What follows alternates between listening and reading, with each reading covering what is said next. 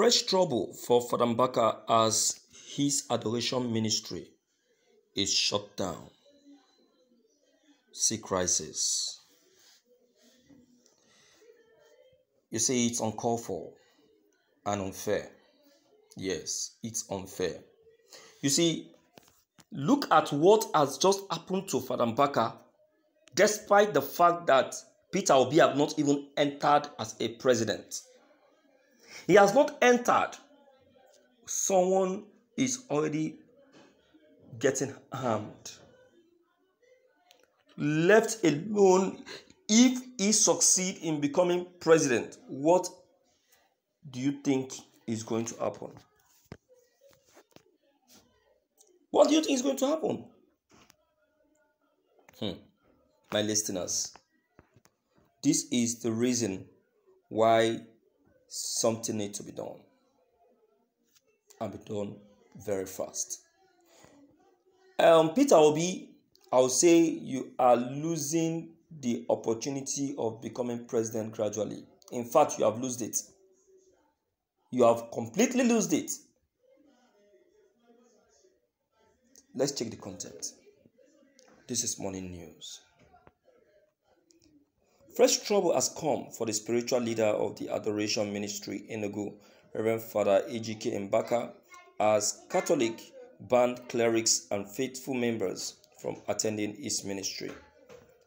Nigerian News reports that Mbaka's adversity started after the renowned cleric made a derogatory comment about Labour Party presidential candidate Peter Obi. Mbaka, while addressing his congregants earlier on Wednesday, June 15th, described Obi as a stingy man who will never be the president of Nigeria. The cleric said Obi lacked the spirit of generosity, saying it is better to have a president who is a gifted old man than a young man with gum hands. His comment has since received a barrage of backlash from Nigeria across states, though Mbaka has, in a statement on Friday, tendered an apology to the former governor of Anambra State. More punishment has emerged for his consistent comments, which are considered not in line with the Catholic teachings. The Catholic Bishop of Enugu Diocese, Bishop Callistus Onaga, in a statement obtained by Nigerian News on Saturday today, imposed a ban on Reverend Father Mbaka's Adoration Ministry. In a letter he personally signed, addressed to all the clergy, religious and lay faithfuls in the Catholic Diocese of Enugu, Bishop Onaga banned the Christian group from having anything to do with the Adoration Ministry.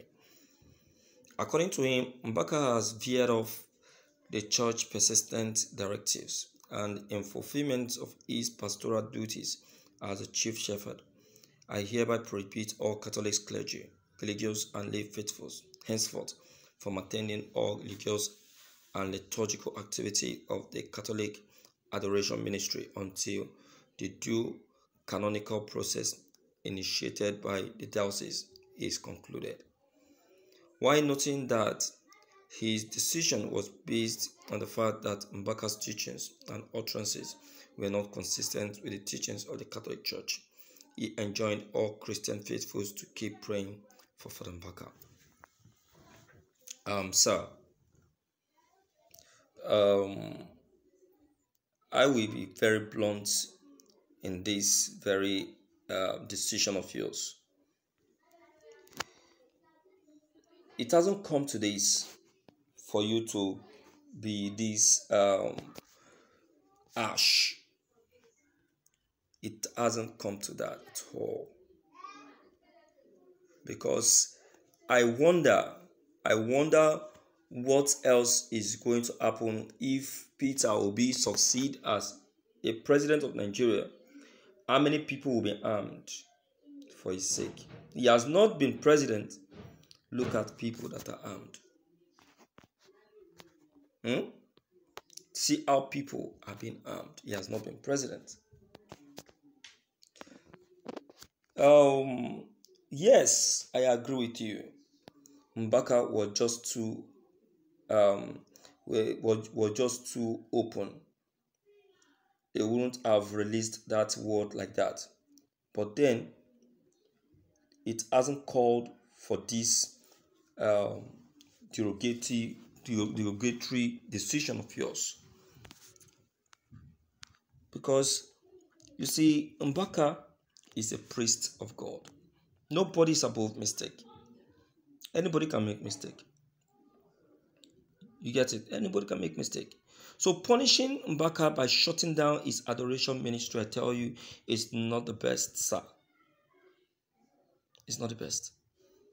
Yes, it's not the best. Because you are you're now indirectly preventing those that want to be blessed from being blessed. Do you know how many lives has been touched by that adoration ministry? Do you know? Do you know? That is the problem. So that is why you would have been a little lenient in your decision. You shouldn't have been this harsh and tough. You were too hard in your decision, and it's too wrong. Very wrong. So, sir, with every sincerity, I will tell you that you've not said it correctly at all. You've not. But rather, you've oversaid it. And you will see what that decision of yours is going to cause at the later end. You will see the lives that is going to affect. You understand? And that's just it. So, my dear faithfuls, I want to enjoin you to join me in speaking to the bishop in charge of Mbaka's diocese. Okay, to understand the gravity of the decision that he has just taken. And know that it was just too harsh.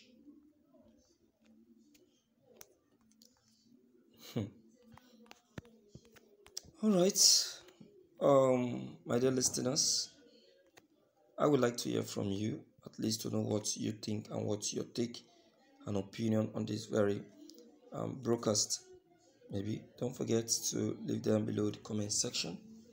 Click on the subscription buttons as well as the bell buttons to get updated each time we upload any new videos.